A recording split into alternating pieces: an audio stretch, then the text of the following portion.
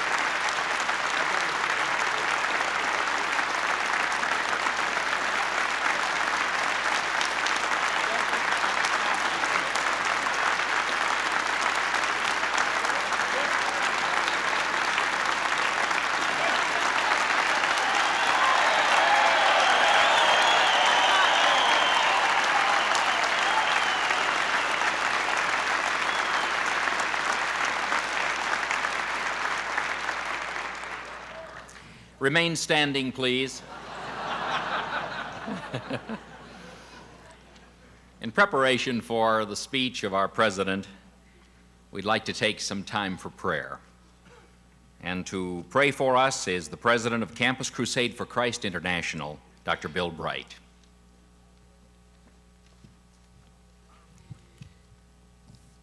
Our holy Heavenly Father, we bow before you today in reverence and awe as we recognize your majesty, your glory, your sovereignty and power.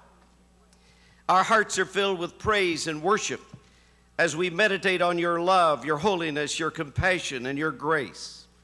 With the psalmist, we offer our praise. Great is the Lord, and greatly to be praised, for you are God. We praise you for who you are. We praise you for all of your benefits to man. And today, our Father, no strength for each task, bestow from him in time of weal or woe, never, Lord, depart. God bless you, Mr. President.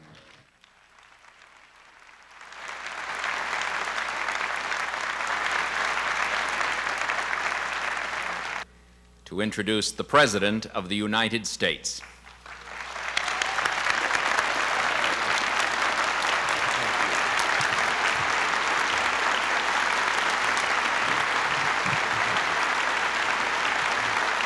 thank you.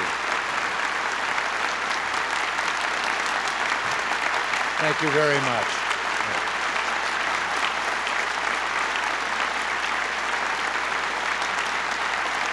Thank you.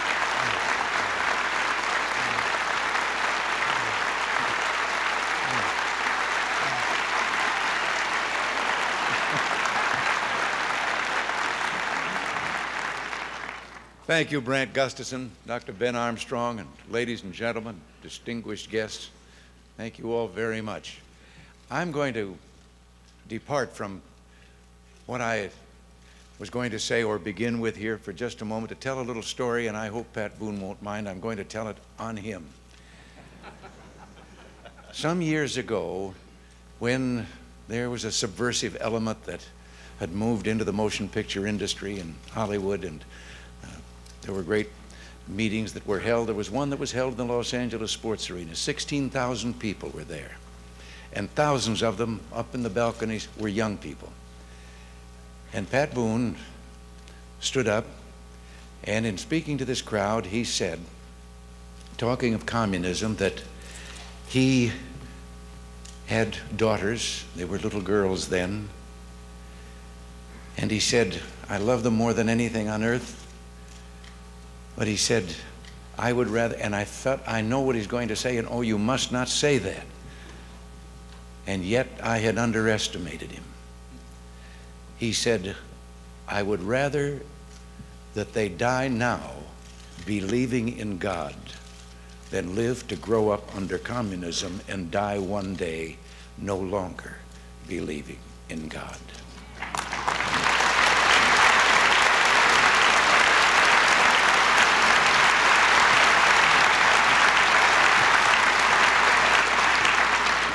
There was a hushed moment, and then 16,000 people, all those thousands of young people, came to their feet with a roar that it thrills you through and through. Well, I thank you all very much. This is a moment I've been looking forward to. I remember with such pleasure the time we spent together last year. Today I feel like I'm doing more than returning for a speech. I feel like I'm coming home.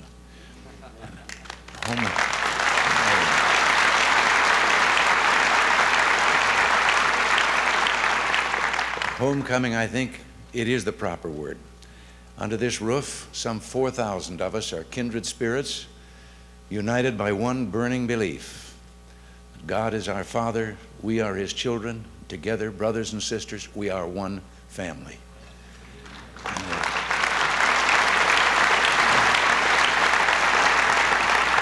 Being family makes us willing to share the pain of problems we carry in our hearts.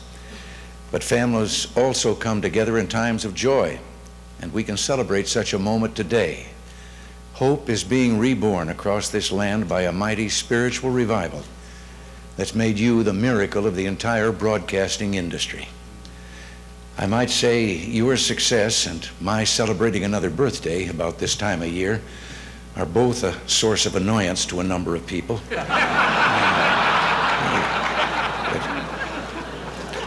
But let me set the record straight on your account.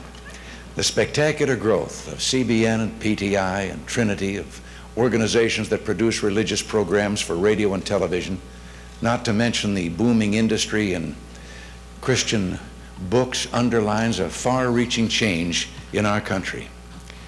Americans yearn to explore life's deepest truths, and to say their entertainment, or their idea of entertainment, is sex and violence and crime, is an insult to their goodness and intelligence. We are people who believe love can triumph over hate, creativity over destruction, and hope over despair.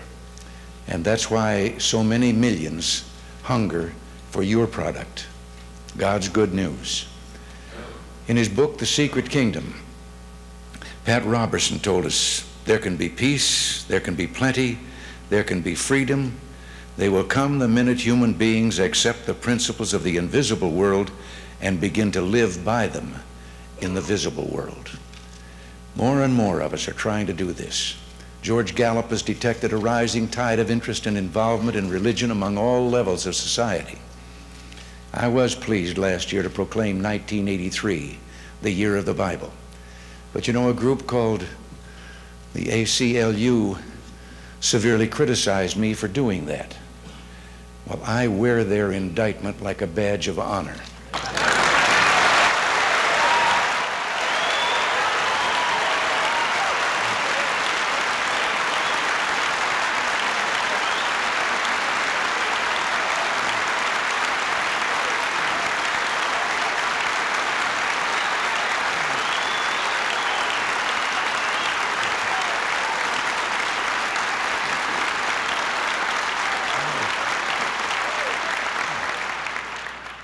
I believe I stand in pretty good company. Abraham Lincoln called the Bible the best gift God has given to man. But for it, he said, we wouldn't know right from wrong. Like that image of George Washington kneeling in prayer in the snow at Valley Forge, Lincoln described a people who knew it was not enough to depend on their own courage and goodness. They must also look to God, their Father and Preserver. And their faith to walk with him and trust in his word brought them the blessings of comfort, power, and peace that they sought. The touch of their faith has been passed from generation to generation. The grass withereth, the flower fadeth, but the word of our God shall stand forever. More and more Americans believe that loving God in their hearts is the ultimate value. Last year, not only were Year of the Bible activities held in every state of the Union, but more than 25 states and 500 cities issued their own Year of the Bible proclamations. One school teacher, Mary Gibson in New York, raised $4,000 to buy Bibles for working people in downtown Manhattan. 1983 was the year more of us read the good book. Can we make a resolution here today that 1984 will be the year we put its great truths into action?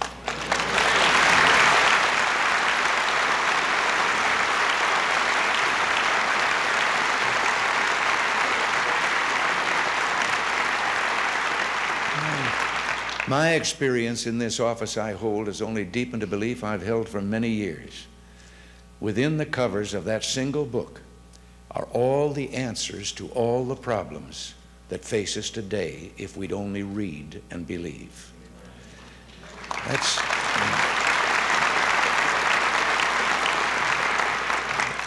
Let's begin at the beginning. God is the center of our lives. The human family stands at the center of society. And our greatest hope for the future is in the faces of our children. 7,000 Poles recently came to the christening of Maria Victoria Walesa, daughter of Danuta and Lech Walesa, to express their belief that solidarity of the family remains the foundation of freedom. God's most blessed gift to his family is the gift of life. He sent us the Prince of Peace as a babe in a manger. I've said that we must be cautious in claiming God is on our side. I think the real question we must answer is, are we on his side?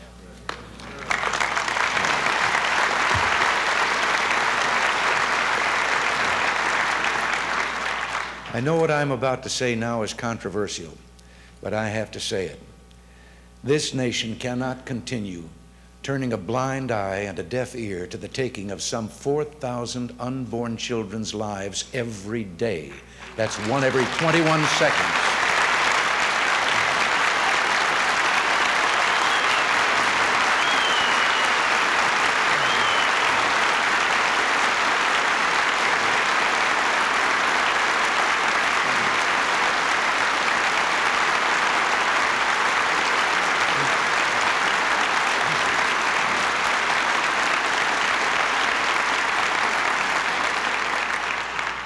One every 21 seconds. We cannot pretend that America is preserving her first and highest ideal, the belief that each life is sacred, when we've permitted the deaths of 15 million helpless innocents since the Roe versus Wade decision.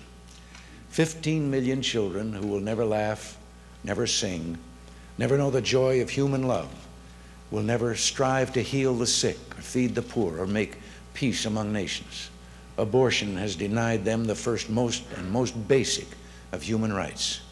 We are all infinitely poorer for their loss.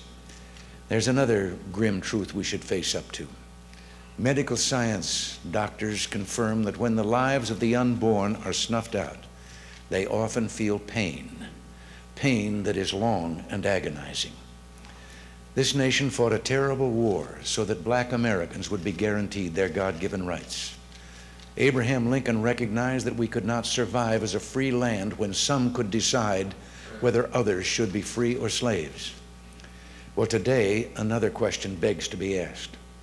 How can we survive as a free nation when some decide that others are not fit to live and should be done away with? I believe no challenge is more important to the character of America than restoring the right to life to all human beings.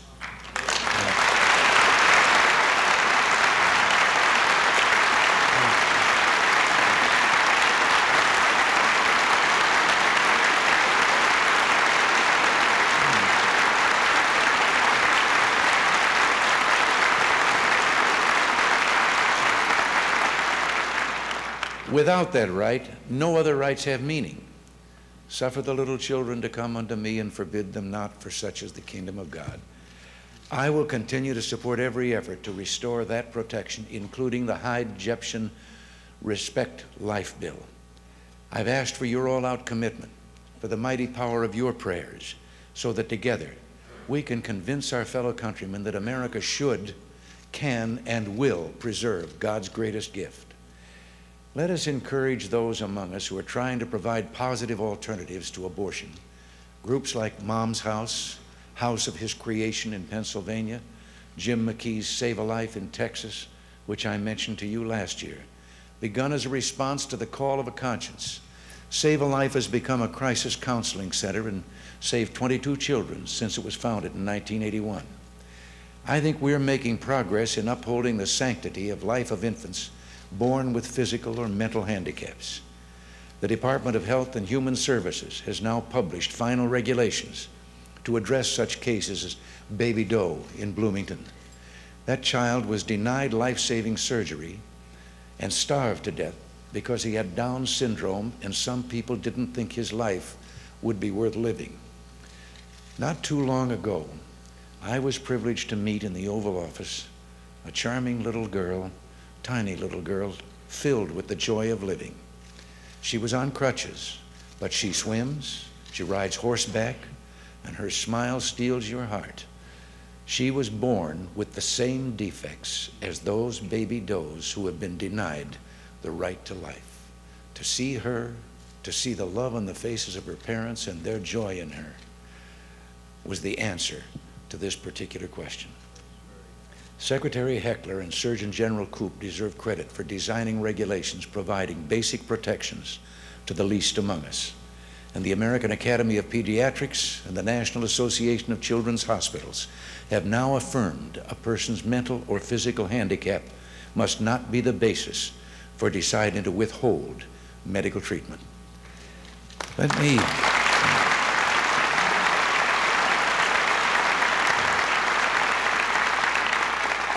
me assure you of something else. We want parents to know their children will not be victims of child pornography. I look forward to signing a new bill now awaiting final action in a conference committee that will tighten our laws against child pornography, and we're concerned about enforcement of all the federal anti-obscenity laws. Over the past year, the United States Customs Service has increased by 200% its confiscation of obscene materials coming in across our borders. We're also intensifying our drive against crimes of family violence and sexual abuse.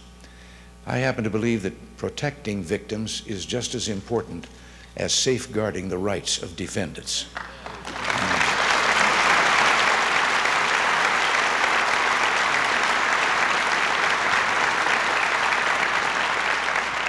Restoring the right to life and protecting people from violence and exploitation are important responsibilities. But as members of God's family, we share another, and that is helping to build a foundation of faith and knowledge to prepare our children for the challenges of life. Train up a child in the way he should go, Solomon wrote, and when he is old, he will not depart from it. If we're to meet the challenge of educating for the space age, of opening eyes and minds to treasures of literature, music, and poetry, and of teaching values of faith, courage, responsibility, kindness, and love, then we must meet these challenges as one people, and parents must take the lead, and I believe they are. I know one thing I'm sure most of us agree on. God's source of all knowledge should never have been expelled from our children's classrooms.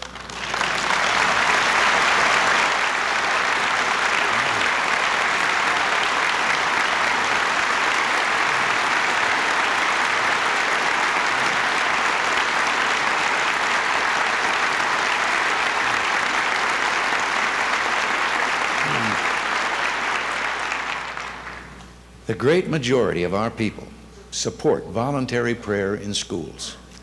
We hear of courses where courts say it is dangerous to allow students to meet in Bible study or prayer clubs. And then there was the case of that kindergarten class that was reciting a verse. They said, "We thank you for the flowers so sweet. We thank you for the food we eat. We thank you for the birds that sing. We thank you, God, for everything. A court of appeals ordered them to stop. They were supposedly violating the Constitution of the United States. Well, Teddy Roosevelt told us, the American people are slow to wrath, but when their wrath is once kindled, it burns like a consuming flame.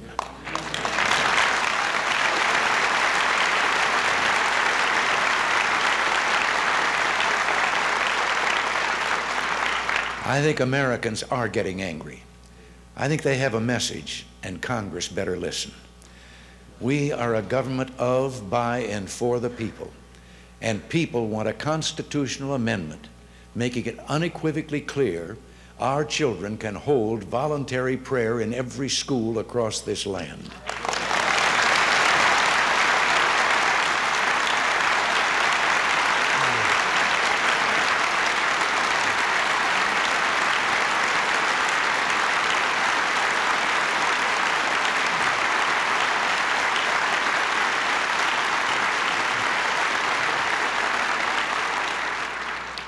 And if we could get God and discipline back in our schools, maybe we could get drugs and violence out.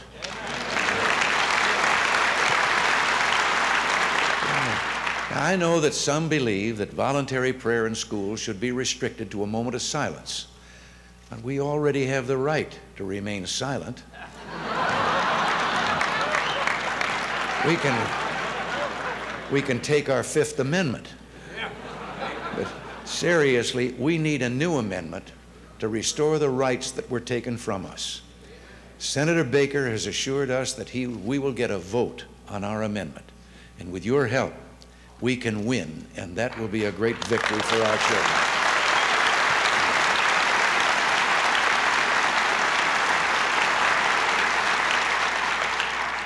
During the last decade, we've seen people's commitment to religious liberty expressed by the establishment of thousands of new religious schools.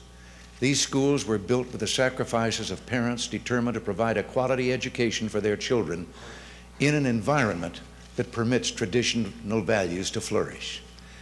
Now, I believe that some of you have met with my advisors to discuss the situation of religious schools in Nebraska. We have all seen news accounts of the jailing of a minister, the padlocking of a church, and the continuing imprisonment of fathers of students. This issue of religious liberty has arisen in other states. The question is how to find a balance between assuring quality of education and preserving freedom for churches and parents who want their schools to reflect their faith. These cases have mostly proceeded in state courts. A number of state Supreme Courts have reached decisions that moderated the effect of state regulations on religious schools. Last week, a panel appointed by the governor of Nebraska concluded that the state's regulations violate the religious liberties of Christian schools. I'm a firm believer in the separation of powers, that this nation is a federation of sovereign states. But isn't it time for the Nebraska courts or legislature to solve this problem by a speedy reconsideration?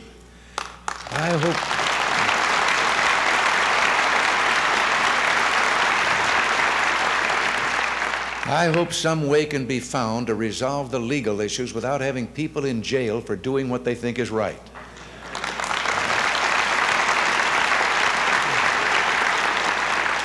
Within our families, neighborhoods, schools, and places of work, let us continue reaching out, renewing our spirit of friendship, community service, and caring for each other, a spirit that flows like a deep and powerful river through the history of our nation. I made a point last year which some of our critics jumped on, but I believe it has merit. Government bureaucracy spend billions for problems related to drugs, alcoholism, and disease. How much of that money could we save? How much better off might Americans be if all of us tried a little harder to live by the 10 Commandments and the Golden Rule?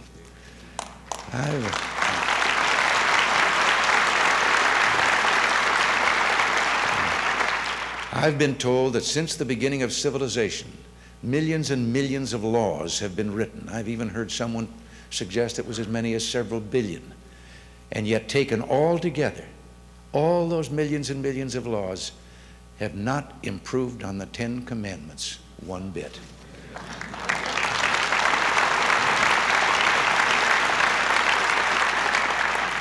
Look at projects like CBN's Operation Blessing, Moody Bible Institute's Open Line radio program, the radio program Inner City, I should say, in Chicago, and the work of Dr. E.V. Hill of Mount Zion Baptist Church in Los Angeles. They show us that America is more than just government on the one hand and helpless individuals on the other. They show us that lives are saved, people are reborn, and yes, dreams come true when we heed the voice of the Spirit, minister to the needy, and glorify God. That is the stuff of which miracles are made. Our mission.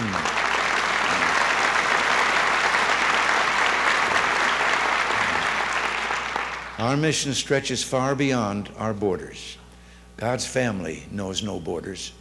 In your life, you face daily trials, but millions of believers in other lands face far worse. They are mocked and persecuted for the crime of loving God. To every religious dissident trapped in that cold, cruel existence, we send our love and support. Our message: you are not alone. You are not forgotten. Do not lose your faith and hope, because someday you too will be free. If the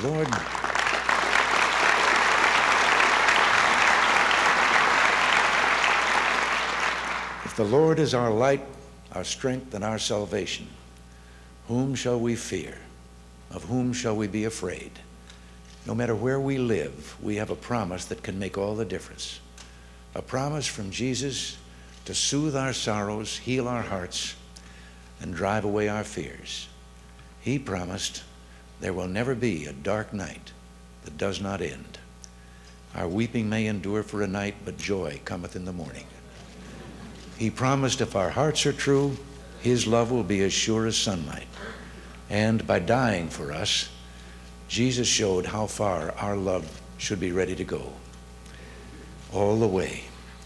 For God so loved the world that he gave his only begotten Son, that whosoever believeth in him should not perish but have everlasting life. We all can recite that.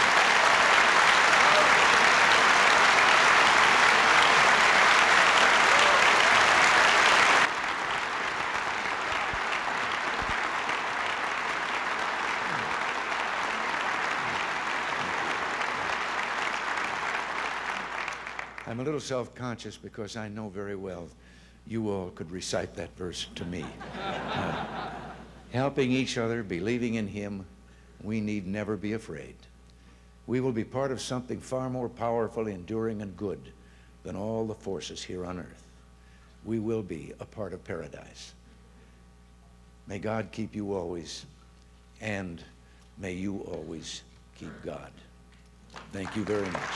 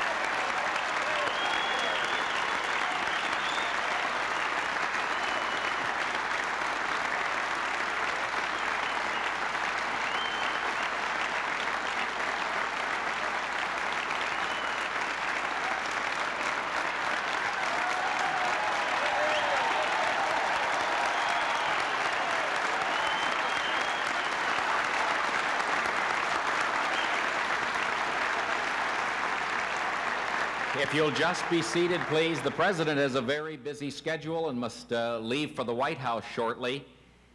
But before he goes, I told him that we wanted to sing another song, and Pat Boone will come for a stanza of God Bless America. Mr. President, I guess none of us have ever wanted more to sing this song. Romans 13 tells us that there is no authority except that ordained by God. God has blessed America through you.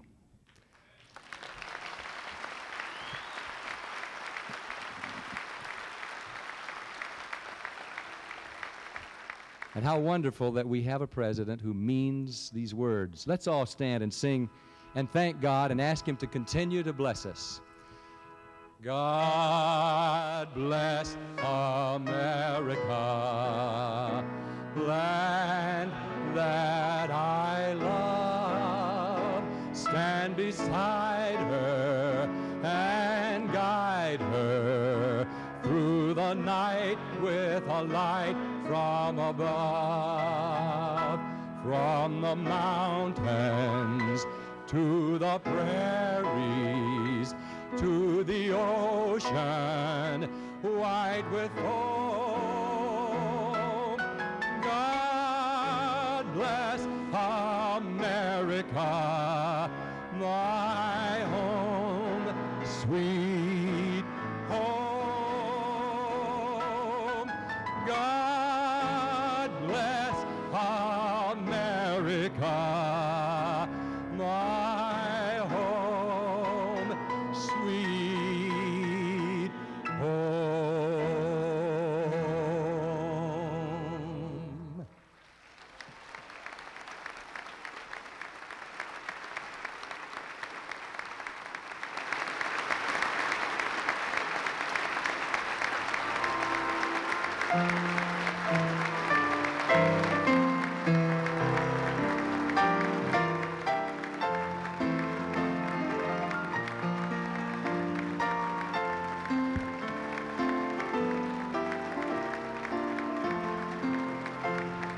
Thank you all very much. I've been many times in this room, but today you've made it a temple. Thank you.